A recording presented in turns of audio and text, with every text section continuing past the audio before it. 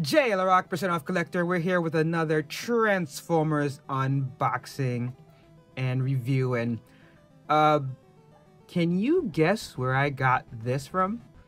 If you guess Temu or AliExpress, you get a point, because I got this from AliExpress.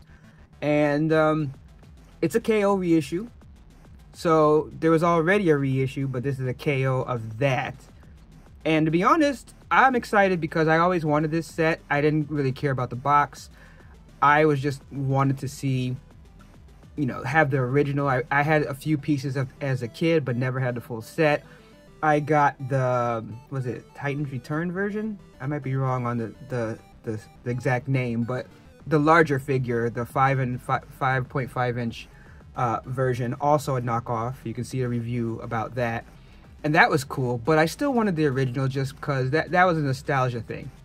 So we're going to open this up, put it together, and see if it's something that is going to be worth it as part of your collection. All right, so as you can see, the box is jacked up, and literally, this is exactly how it came. It wasn't like I took it out and even checked to make sure all the parts were there. This is how it came, and this is a good example of how most of the things you're going to get when you order from AliExpress. So just be aware of that. Now, it doesn't mean that anything inside is broken. We'll see, because, you know, if you go look at our other site, which is Women of Action Figure, I did get a knockoff of the NECA April O'Neil, which was horrible, and I was not happy to have that as part of my collection. But for the most part, I haven't had an issue with Transformers, especially G1 versions, just because I assume that the materials and the technology, whatever, that went into that isn't something that is so difficult to replicate that even if there's substandard quality, you're going to run into many problems. The exception would be pieces where it was loose even in the legit version, for instance, Swoop's wings. Even though in the end, I got a replacement and that was fine. But most of the G1s that I've gotten have had no problem. So let's see if we don't have any problem here. Now you can see the box looks pretty legit. That's cool. But because it comes all broken and jacked up, you're not going to really be able to do anything with it anyway. But I still appreciate it that that's what it came in. So it's like, I know that that's how it came. I don't like to do the loose stuff through AliExpress, because that's where you have the chance to really get something broken, because it's coming from China and all that. So, all right, so that's the first part. And it does look like the rest of the pieces are in here. So that looks so far so good. So let me scroll down a little bit here. So you can see these are all the accessories. So this being in a little plastic baggie, that makes me feel a little bit more confident that the parts may actually be here. So let's zoom in just a little bit. Well, a little too much there. All right, so a little bit there. All right, so far so good. Everything looks cool. So I want to get into the review because there's a lot of pieces in here, so I don't want it to take too long. But for me, this is kind of the reasons why I don't have a problem with some of these knockoffs, because for me, the nostalgia is just where, hey, I didn't get all the pieces and I wanted to play around with it and I want to have some fun, and I'm probably going to build it into Devastator, and then it's going to sit on my you know, bookshelf, you know, probably indefinitely. So doesn't really mind me getting a knockoff. And I only paid $49 for this. I think it's still, you can still find it on the site. I'll put a link in the description, for about 55 bucks. And there's all types of little coupons and stuff that you can get together to probably get it down to 49, because I think I waited for one of their sales. They basically have a sale almost every other week, and they had something where if you spend over 50, I think you got $6 off or something like that. And I put that together, and that's how it went from like 55 to like 48, 63, like a crazy number like that. So as far as like what you get, this is one of the things that's kind of a clue of the knockoff, is that none of the stickers or something comes on it. And I actually have an actual one, a legit G1 here that I picked up kind of as something to compare. So we'll do a better comparison later. But one of the things that you'll see is it doesn't have doesn't have the rub symbol on it when it comes in these, where back in the day that's what it did. So oops, I actually messed up the little instructions, but again, I don't care. I would never try to sell this, you know, period. I definitely would never try to sell it as an original, but I wouldn't even sell it as a knockoff. I'd rather just tell somebody, hey, you can go and get it on AliExpress. But you can see that, you know, it has all the stickers, which is cool, because, you know, sometimes I do want to put some stickers on things, but I may not want to do all of the stickers. Like, that doesn't matter to me, but if it matters to you, you know that you have that available. And then here's the other set of stickers. So again, cool. And I have a whole bag full of these, from the ones I got from Temu and the one I got from AliExpress. Then here's the decoder. So that's cool. So here are the actual rub symbols. And I noticed that I've had a problem where a lot of times they didn't activate from my finger. See, like, it doesn't. I don't know if it's just me, but then again, let me look at this one. Maybe I'm just cold. I thought I was a heartwarming guy, but maybe not. I mean, it's cold right now. See, I'm not even activating it now, but I guess it could be that this is kind of old too. I don't know. Do these things like run out or something? Let me know in the comments. Do these run out? Because I seriously don't know. So the instructions here, pretty good. And actually the paper and all that they did this with actually feels good too, which is kind of surprising. So a lot here, but luckily these are G1s, so even me, who is terrible at transforming, should be able to do this. I'll decide how much I do on camera, just because this is going to be a longer video, just because even though it's simple, it's so many parts. But you see the styrofoam here. Let's just take all of these out. I do like that it has a little hole in the back so that you can help push it out there. So that's cool. And like I said, that's another thing I like about going to garage sales and collecting things, because it also gives me an opportunity sometimes to get the legit version as well, and then I can compare it to the knockoff. So let's start with that. So you see the pieces here, we'll go through them, but let's look at these two, for example. So you got these two here, and this is kind of like what I talk about. So like, oh, so I guess, yeah, I forgot that that's another thing. This was missing the little canopy piece. So the first thing I would say is, like, weight wise, that feels the same. Like, you know, like sometimes you get that super light plastic, but this feels the same. And you know that back in the day, come on, Hasbro and stuff, they were trying to save money too, so it's not like they put a ton of stuff in it. So that feels right. It's hard to tell with like looseness, I guess, maybe just because you know, depending on this, like I don't know what kind of wear and tear this had on it, so that could be different. But you can see, let's zoom in there really good. You can see that they even put the Hasbro stuff here, so you can see where it says pretty much the same, but you can actually see that it is different in the way it's situated.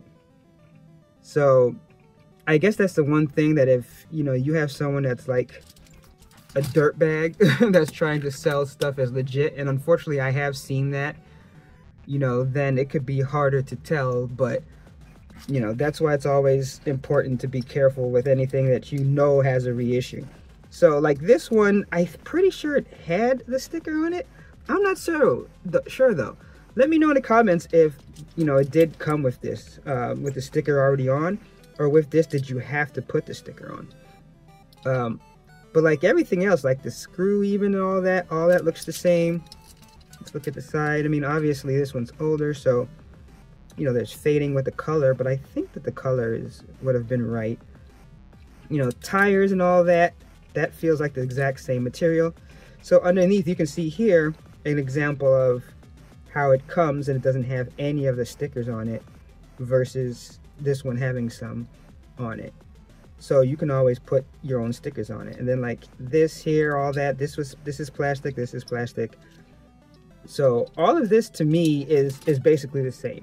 So that's why I say, like, as far as going after G1s, I have no problem with going after a G1, you know, knockoff, because for the most part, it's not going to be something where it's a huge difference. I mean, it could be like when you transform it or do something, then it might feel different, but I don't think so. I mean, like these are simple, like I said, even for me to transform. I mean, like that's it. Like, oh, I forgot, he actually does sit like this. For some reason I was thinking that he sits higher, but he doesn't. So I mean, that's it. I mean, you can adjust this. I think this does come off, so I think that's how we lost the other, well, whoever lost the other one. But that's it. So I mean, I'll show you just quickly to finish the comparison. I mean, so bam, there you go. And this one, it's a little loose actually, so it doesn't actually, oh wait, so I am wrong, it does stand all the way out. So then this one is just, is it just stiff? Because this one I cannot do, this one I can, but this leg, wow, like I don't know what's happening here. Let me see if I can zoom in and see. Am I hitting something that, oh, it looks like maybe that's why. Yeah, that's why. Okay, so I guess this would be an example that you guys can see. You can see like where the plastic was hitting here, and you see how it hit and it flaked off. So I mean, that would be an example of a quality issue. So because of that, that's why I was like, wait a minute, I can't stand him up correctly. But now he is. So it's like, now you have the two that are the same. And basically when you transform into the robot mode, it's basically kind of like a half transform back into the truck, and then there you go. So, and then it has all his weapons. So most of the weapons are the little simple ones here like that. So that's cool. And we'll go through all the different little pieces too, especially when we're putting together Devastator. But that's why I just want to, you know, start off by just showing you that difference in, you know, the legit and the knockoff. So yeah, you might get something like that with the quality, but overall, I mean, especially if you're just displaying, you just want to have it, I just don't think you're going to run into any big problems. And then, so you got the other ones. So again, looking sweet. And, you know, for a person like me who grew up with these, and by the, you know, like I said, by the time I was getting these, it was like early 90s or late 80s. So like most of the people, pretty much all of it was used, you know. So someone gave it to me. My mom wasn't going and buying this set. We didn't have money like that. But for instance, like the die cast here, that's that real metal. So you can see the difference here. Like this is that plastic with the chrome finish on it, but like this and then this, that is actual the die cast metal. And I found that with other versions, and I think this is too. Yeah, well, no, this is plastic. But yeah, that part is definitely die cast metal. So that's just cool. I mean, I appreciate that. Just having that. And again, like I said, all of these are simple transformations, but the fact that they actually have the die cast metal to me is just sweet. And let's see if this is another one where it's like, oh wait, but that's the thing, like because of the way the plastic is, it's like I don't know if, like sometimes you might get a thing here where it's like a little bit too rough to open. That's what it feels like. At first I was like, is there something here that I missed? I do know that you can slide this out and like move it around, but I think you're supposed to move this with a transformation. But see, that's the thing, like even with something like this, oh, there we go. If I can mess it up, I will mess it up. So I mean, pretty much that's it. This head feels a little loose, so I will mention that. And then I guess that's what this switches here, is to lock it into place. Yeah, so like that that slide feels like hard, but I think that's also just because it's new. I don't think it's anything else. And then this is supposed to go down, but see, it's like, again, I don't know if it's the way the plastic, oh no, this one, okay, I see what it is. This slides, and I had it over here, so once I slide it over, okay, now it's there. But you see that the head fell down again. So again, that could be a quality issue where you probably wouldn't have that issue with the head on a different one. I think all the guns are the same with that, because there's a bunch of these little guns in here, and their hand slots look the same. Oh, this one feels like it's too big. Let me try the one from the other guy. This one fits better. So I don't know if that's a thing or if that's quality, because those are questions you'll constantly be asking yourself because of that. Like, oh, does this not fit right because it's not supposed to be there, or does it not fit right because there's a quality issue? So there we have that one. So that's cool. Then the dump truck. I always liked the dump truck. I always thought that was sweet. And then here you can see again, has the Hasbro and all that. The colors. I don't think this one has die cast in it. This one feels a little loose around here. Nothing terrible, but it does feel loose. And then got the heart. Oh, and this one, he actually has the hands that roll out. So, and then the head. I wonder if, there you go. I always thought that was kind of funny with the head like that. It's like he just got his chest out, like he hard right there with this big old dump truck right there. He scrolls down a little bit. You got that big old dump truck, and I think there's, oh no, this is part of the connection for, I think, for Devastator. So I was trying to see other weapons, because I could have sworn there's a weapon that can fit. No, that's too big. I think that this one is, no, that's too big, so I forgot who goes with that. I think this one fits. Nope, that one doesn't fit either. So that is strange. I'm not sure. I know they have different ones, like we also have these. I think that's too big too, right? That's weird. That one feels like it fits, but kind of. Like most of the ones that it feels like they kind of fit, but then kind of not. But I don't know. Like I said, it's possible that I'm mix matching the actual guns that's supposed to go with that, but I don't know. So maybe not. All right. So then this one, I think this is Mixmaster, right? Makes sense with the mix. I do like that this does spin. And then, you know, again, very simple. I mean, you basically see the head just in there like that. So, I mean, you can already just tell what the transformation is. I could just say, like, again, a lot of times the more detailed something is, that's where the quality can lax when you have a knockoff. But again, since the G1 stuff was so simple, it's not a big problem. So, and again, a lot of this is just, it's a little stiff just because it's new. I forgot what this does. I'm not sure exactly. But I think that's it, because the head, yeah, the legs down here can't actually do anything.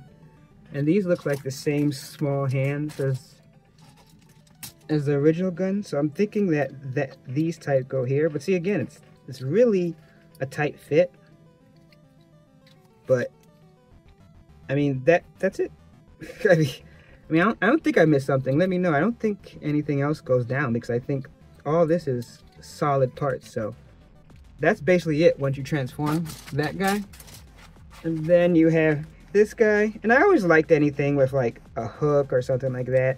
I also like that this kind of bends back and hides. I think, was this the only one that kind of had a little bit more of a transformation to it, just because of the legs, I think. I thought it swerved out like this. Oh, maybe it's just down. Oh, a little piece fell off there. So that's on this side. Okay, that doesn't look like it's anything serious. That looks like it's just a piece here. So I don't think that's bad. That doesn't look like, no, it doesn't look like it's broken. But it's possible that this could have been just a little bit loose too. So we could put that down as a possible quality failure. I don't know. Doesn't bother me. Oh, and then I forgot how the arms went with this one. Does it just pop out? Oh, okay, yeah, so it pops out on the side. And so this could be another part where it's like you wonder about the quality, because, you know, when you have to slide something out like that. But you see, I mean, that's really simple. It's not like it's too flimsy in there.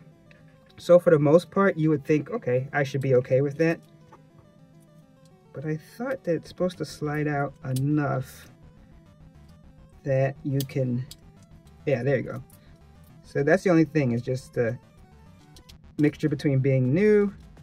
You just want to make sure that it's like, this one feels, okay. So it looks like once you hear that little click, that's kind of your shot to know, okay, I got it. Let's see the head on this one.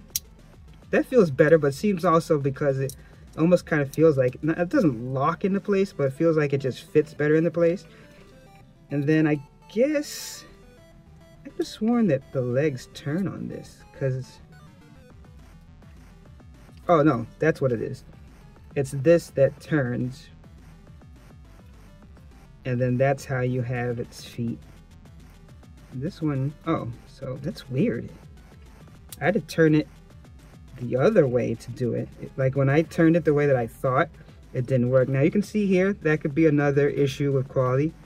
See how that happened? But, you know, again, very simple. Very simple, nothing crazy to it. So that's cool. And then last but not least, we got this guy here. And again, it's got that kind of arms where it's his tracks. I think it was the same thing. Oh, I think you roll this down here. Yeah, then, and there's another one, I think, because the arms do that. And I think the chest forms like that. This goes back and then the head goes up. Look at me acting like I know how to transform.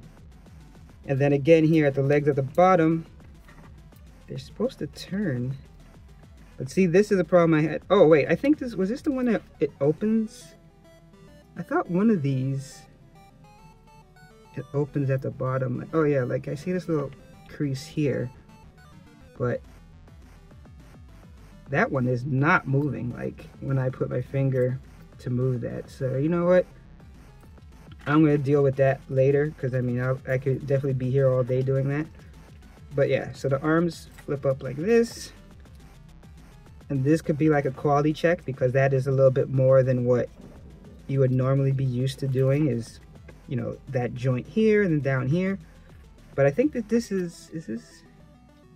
No, I think this is plastic as well. But I mean, that doesn't feel bad at all. It's a little loose when I do it, but not, I mean, it holds. So I mean, that's really all I care about. I mean, in the end, the whole thing is like, does it go with Devastator?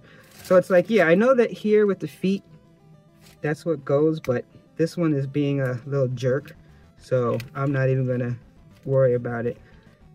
So that's pretty cool. I mean, we basically have all the guys here, all looking fine.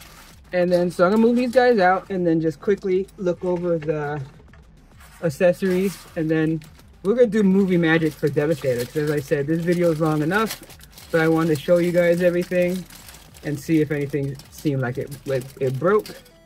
But everything here looks cool, so it looks like we have all the pieces here. We got the fists, the different connection pieces. I think part of this is the gun. That's why they have like the firing pins here. And then you have the big gun here. So all this stuff is pretty simple. And then you see you have the other guns basically that go with the figure, which is these ones. And then you have this. So let's see, as far as the little weapons here, this one was like, want to give me a little pain. So I mean, that's done. And then, so you have that, and I think maybe it's loose until you load it. I don't think I have that wrong, but it's possible. Oh, there we go. So that's cool. I mean, I like that chrome feel, so let's see if it works. Oh wait, is it this way? Oh, that's weird. I swear I couldn't tell in the end which way. It's like almost like up, or it's almost like pull up. So I don't know if that's an issue. Or am I doing something wrong? Let me see the other one. That one seemed much easier. So again, it feels okay. So this one was like a push in to shoot out. So it's possible that there could be a little quality issue here. I mean, you see a little something here. So I mean, anything where maybe you have a mechanism like that, that could be an issue. You have chest plate area, and then you have the Devastator head. So all looking good. So let's do what we came to do. Let's put together Devastator and see how he looks. All right, so now we have him transformed as Devastator and on the turntable, which is weird because now, I don't know if you can tell, he's kind of doing a moonwalk on the turntable. So there's a few things that I can say, I guess it could be quality-wise that you could look out for. And that's kind of why I didn't do the transformation on camera, just because there were a couple of pieces that I just knew was going to be a little thing. And it's part of it is just the design. But you can see overall, I mean, it looks and transforms just like the G1. But one of the things I will talk about is the springs on the hands. So the thing is that these springs, it's just really, really loose. So I mean, like you breathe on it, a wind comes by and touches that, and then this is going to come out. Also, I would say that, so the way you connect this on the back here is you can see that you plug it in here, and it's like, if I want to get really close, you can see. So if you plug it in there, and then on the other side, it's actually up here. So you see that? So these don't fit great, and it's like this already was wobbly. So you can see the effect that you get. You see that? So it's like, it's not terrible, but like, again, this is one of those things where it's kind of like pose versus play. Because if you're posing it, I don't really care, because once I get locked in, I mean, even the spring part, it's like, okay, if I really just wanted to stick, I could even glue it for all I care, you know, like something like that. So, I mean, it doesn't bother me, but it's something that you should be aware of. And honestly, a lot of the other parts really had no problem, like fitting the legs here, like the little piece, connector piece. Let me zoom in here again. So like this piece to connect the legs, that went in with no problem. Same thing, the chest plate, that went in with no problem. Back here, the head where you slide it in up here, again, no problem. You know, this here up top, this part, a little loose, but nothing bad. And then the problem is, like I said, because of this, how it fits, turning the hand and all that, like you can do it, but it's not great.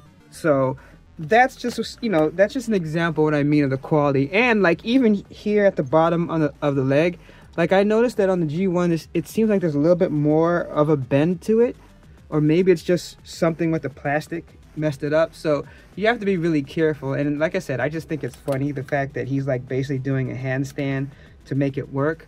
But because of that, you know, it can be a little problem. But I mean, you can see it. I mean, it is spinning on its turntable, even though the turntable isn't fast or anything. But you know, it's not going to be a thing where it's like, again, if you were moving a lot, it'll probably have an issue where it could tip over. But honestly, the fact that it does sit and is able to spin without falling all the time doesn't bother me, or, you know, doesn't have any problem with that. So it's really just those springs there, like I said, and then these connectors up here. But once you get it in, you know, it's all good. That just did not sound right. But like I said, I'm happy overall. Let me take it off the turnstile and just put it straight away so you can see. And I don't know, I'm happy. It does feel like it's a little, like sometimes like it's feeling like a little leaning forward. That could be me, I don't know. But I'm happy with it. I always wanted this guy. I wish this one seems to have the problem staying higher up. And this was the one earlier that when I was pressing on, it was like a really weird to get it to stay. So it's like, it's hanging low like that. That doesn't bother me. I mean, I can work with that. Like I said, I don't plan to shoot any of the weapons from that. So I may even like glue it or something like that. I don't know.